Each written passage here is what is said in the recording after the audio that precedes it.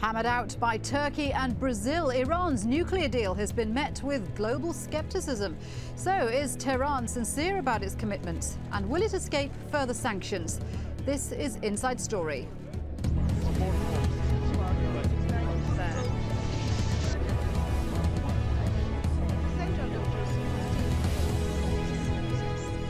Hello there, welcome to the programme. I'm Shuli Ghosh. Well, Iran has signed a deal agreeing to a nuclear fuel swap, a deal that will require Tehran to send a portion of its uranium abroad in exchange for 20% enriched nuclear fuel.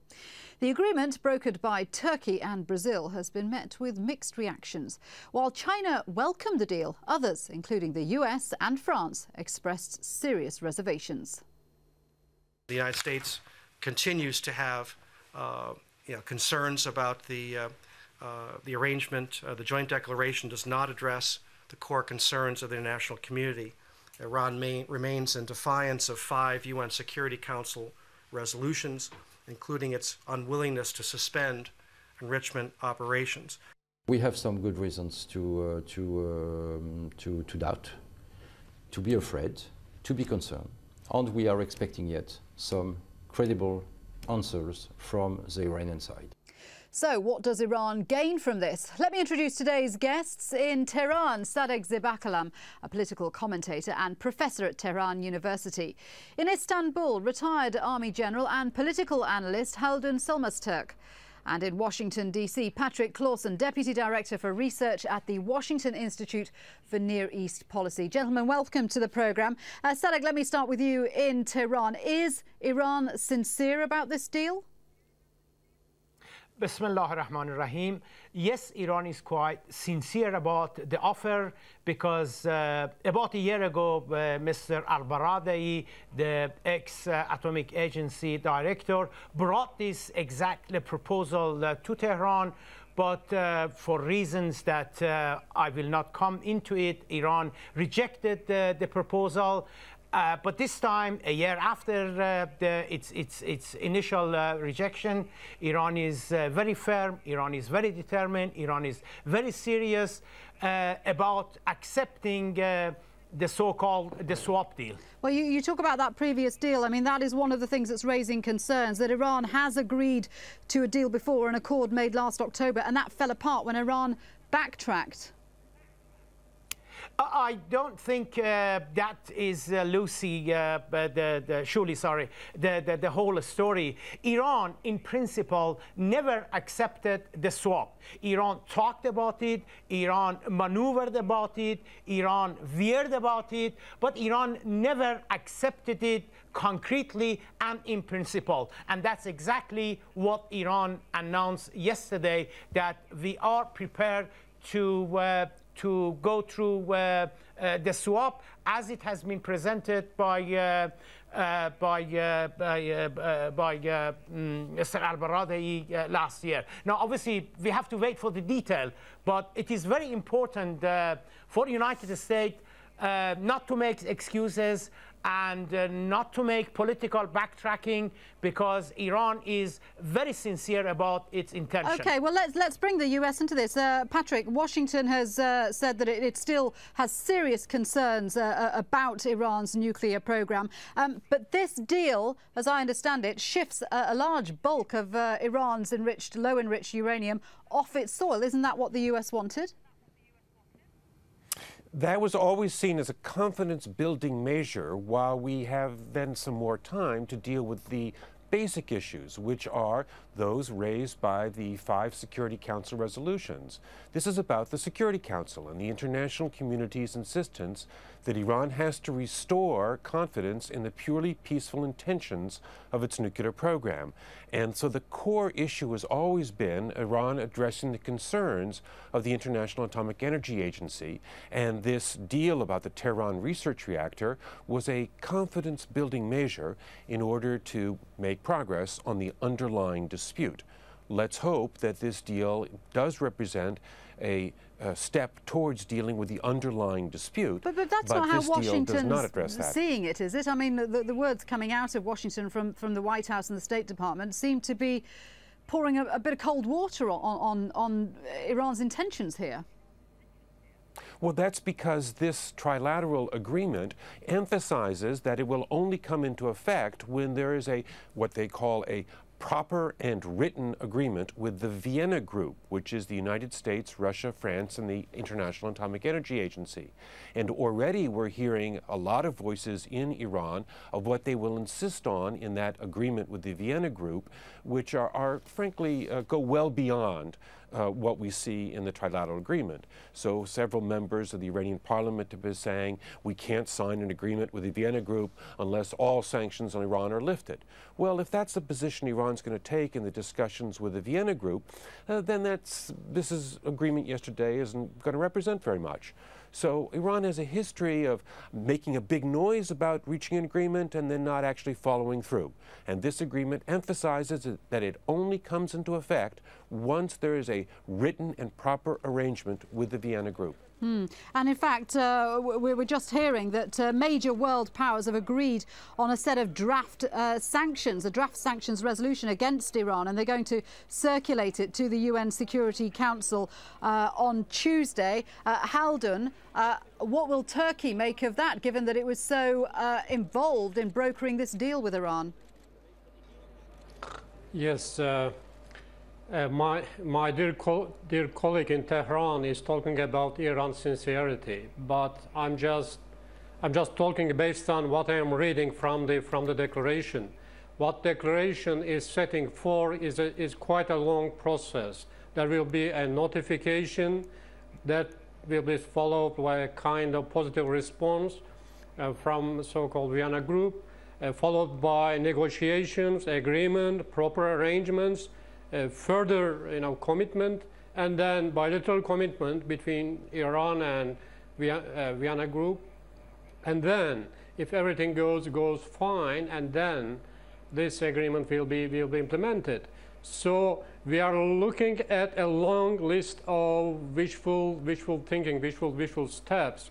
And what's clear, what's obvious here, Iran is maintaining the control of each step. So I don't see any indication of sincerity in that. I mean, I don't mean Iran is insincere, not at all, but I'm just simply saying that, I cannot read the indications. Regarding Turkey, I'm a bit confused by Turkey's involvement in this affair, and especially statements by Turkish Foreign Minister and Turkish Prime Minister regarding, based on this declaration, that there will not be any need to continue, further sanctions. Yeah. I mean, I cannot see any connection between the sanctions process and this declaration. Yeah, let's have a closer look at the terms of the deal which has been signed by Iran. Iran has agreed to ship 1,200 kilograms of its stockpiled low-enriched uranium to Turkey. Turkey will store the material, though it will still belong to Iran. In exchange, Iran will get 120 kilograms of nuclear fuel within a year. This will be delivered by the Vienna Group, the US, Russia, France and the IAEA. Iran says this will be used in a research reactor for its medical facilities. If Iran doesn't get the fuel as agreed, it can get its low-enriched uranium back from Turkey swiftly and unconditionally. Sadegh, how significant is the removal of this 1,200 kilograms of material? Because some estimates are saying that it's only half the amount of low-enriched uranium that Iran has. Surely. Let me take a couple of points. First of all, that Patrick, the American gentleman in Washington, and also Holden, the Turkish gentleman, made. You see, unfortunately, I have a feeling. I hope to God that I prove to be wrong.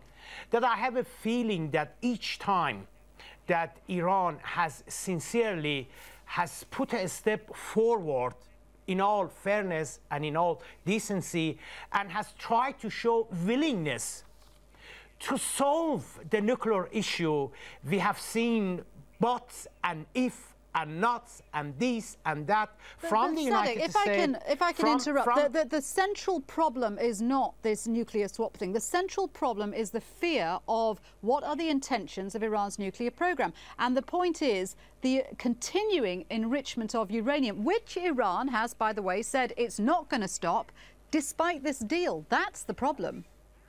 Well, first of all, surely, in the original proposal which Mr. al-Baradei brought in Tehran with himself, and 5+1 backed the proposal, there was no question, there was no mention of Iran halting its enrichment. The deal was concerned over Iran handing over its low-enriched uranium to 5+1 or whoever 5+1 appointed as the go-between. It happened that Russia or France was elected as a country that will actually make the swap. In the original deal, there was no mention that Iran should halt its other the nuclear activity. And also, I think it's a very important gesture from Iran, because it is for the first time that Iran, under Ahmadinejad, under the hardline government of President Ahmadinejad, for the first time have signaled positively to a clear suggestion from 5+1. Mind you, the fear that United States and 5+1 and the others have always had of Iran was that how can we be certain that you are not going to enrich beyond 3%, which is required for the atomic. Now, with this proposal, if Iran handles most of its, nearly all of its low enriched, even if Iran wants to develop atomic weapon, Iran cannot simply do that, because Iran what do you make of what away. Sadegh is saying, that this is the first time Iran has signed such a deal, and every time Iran shows that it's willing to cooperate, it gets knocked back by the international community. What do you say about that? I mean, I wish Iran is willing to cooperate like anybody else living in this world. We have only one planet. We are all living on the same planet. But hasn't Iran shown that it is willing to cooperate by signing this deal? Can I hop yes, in? I admit it's a positive step forward, no doubt about that. But there are so many ambiguities. I mean, the declaration itself is just a repetition of Iran's official position on that. There is no concessions at all. I mean, this is not a compromise on the part of Iran. We have to see that. Patrick, what do you say? Surely, Both in 2003 and in 2004, Iran reached agreement with the European powers on suspending its enrichment. And both times, Iran tore up those agreements and backed out of them. So there's unfortunately a history here of Iran reaching encouraging agreements that looked like good first steps and then backing out of those agreements. And it's that background which makes us concerned that that might happen again. But I quite agree that this is a useful first step and a good confidence-building measure if Iran follows through with it. But this agreement is only an agreement in principle, and there's lots more that has to be done before it can be put into effect. And already voices in Iran are raising all kinds of doubts about whether or not this agreement can be put into effect. But Patrick, if there is now a situation where certain countries, the US, France, for example, are still pushing for sanctions, doesn't that make them look as though they are now refusing to compromise? We've said from the beginning that at the United Nations that this confidence-building measure has to be accompanied by Iranian steps to cooperate further with the International Atomic Energy Agency. And we don't see anything like that. Unfortunately, Brazil and Turkey, even though they're members of the Security Council, when they negotiate this agreement, there's no reference to the Security Council. There's no reference to Iran accepting its obligations to follow through on the Security Council orders. And those of us who have such great hopes for the United Nations and see the Security Council as the embodiment of international law, it's discouraging to see two members of the Security Council sign an agreement like this without any reference to what the Security Council has mandated, namely that Iran must suspend its enrichment until it shows its purely peaceful intentions. So that process of pressing Iran to show its purely peaceful intentions will continue, and at the same time that we have these confidence-building measures that we're talking about them. OK, well, Patrick brings up the role of Brazil and Turkey, so let's have a look at them. They're both non-permanent members of the UN Security Council. Both of them want a bigger international role. The question is, have they overreached themselves or been manipulated by Iran? Now, there's no doubt that Brazil's Lula da Silva and Turkey's Tayyip Erdogan have staked their reputation on Iran honouring its commitments. For Brazil, it's the first time the Latin American country has played an active diplomatic role in Middle Eastern politics. But Turkey has long cast itself in the role of mediator in the region. Now, its ties with Israel may be under threat by its intervention on Iran. Faruk Logoglu, a former Turkish ambassador to Washington, said Turkey has taken a big risk because this can turn out to be very embarrassing. Iran is a very astute player in this game. Halden, do you agree with that assessment, and do you think Turkey and perhaps Brazil have been manipulated by Iran?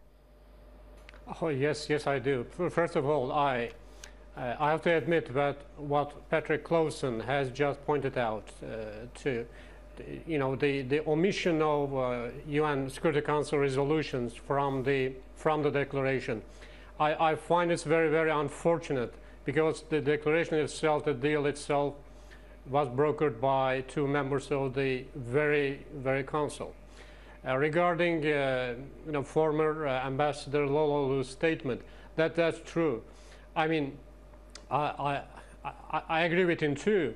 I mean, Iran has proven as a very astute, very clever player in international politics and regional politics. Turkey has put itself in a very delicate position between Iran and the rest.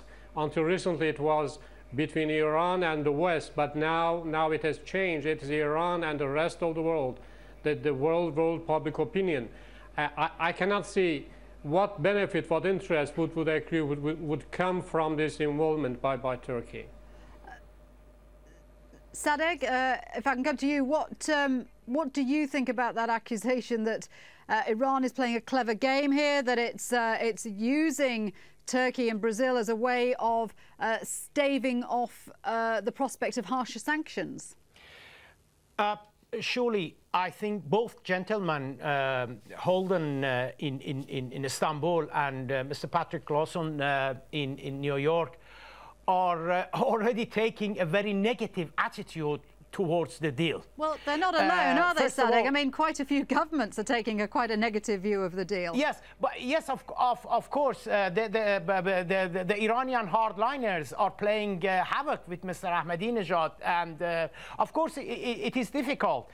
But surely, look, Patrick is saying that we cannot trust Iran. Well, he's more or less saying that we cannot trust Iran because, on the record, Iran agreed to 2 years uranium enrichment in 2003. And what happened? Well, what happened, Mr. Patrick Clausen? Iran actually kept its promise. Iran actually kept its undertaking. Under President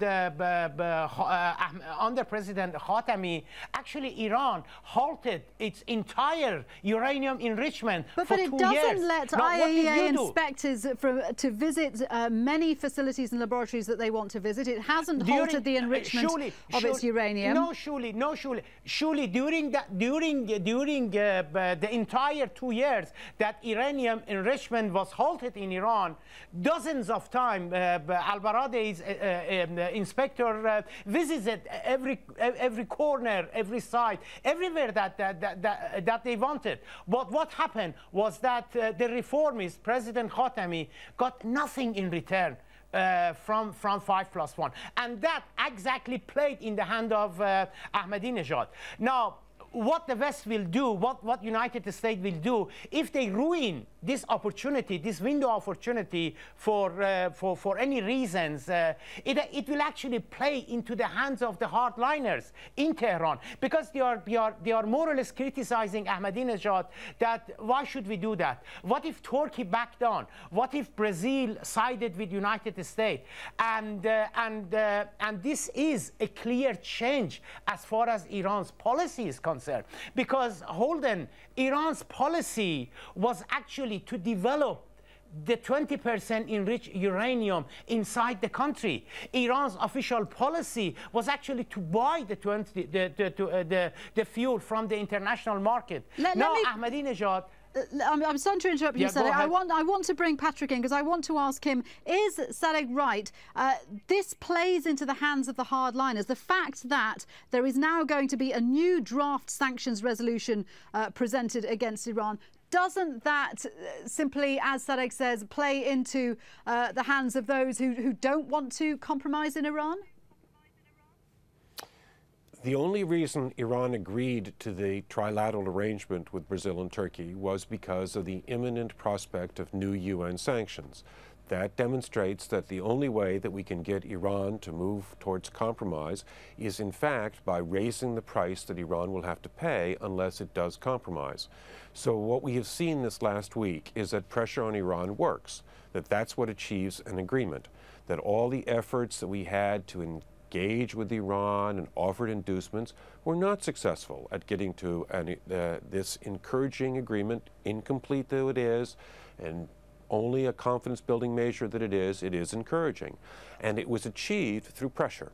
So the more pressure that we place on Iran, the more prospect that we will see progress on the underlying dispute, which is about Iran's refusal to answer the questions from the International Atomic Energy Agency. Last quick question to Haldun, because I want to ask you, if there is another round of sanctions put on Iran now, is that a slap in the face for Prime Minister Erdogan and his efforts? Oh, absolutely, no doubt about that. I mean, after all these efforts, if this ever happens, that would be a slap on his face. Yes, true. Unfortunately, true. Gentlemen, it's been an interesting discussion. Thank you very much indeed for joining us. In Tehran, Sadegh Zibakalam, Istanbul, Haldun Solmaz-Turk, and in Washington, D.C., Patrick Clausen. Now, we've had some interesting comments on previous episodes on Inside Story. Here's one response to our show on rescuing the euro. Professor Robert Soran says the average Baltic citizen has already lost most of the hopes he or she linked with the wish to join the EU and the Eurozone. Many perceive the behaviour of European banks and their supportive homelands as colonialism and imperialism. Referring to our programme about the political turmoil in Thailand, B. Dougal would like to know who is funding these supposedly poor people demonstrating. Didn't this all come about after Thaksin lost $1.4 billion? Why doesn't he go back to Thailand to face his court case instead of letting people fight his battle? And on the issue of sharing the Nile River, Aklilu from Ethiopia says Ethiopia is entirely dependent on foreign aid to feed its population when there's a shortage of rain. And because of climate change, the problem will become worse. I personally believe this: poor people should be able to take out a small share of the Nile. Well, if you have any comments to share about today's programme, then do email us at insidestory@aljazeera.net. But for the moment, from me, Shiri Ghosh, and all the team here on Inside Story, bye-bye for now.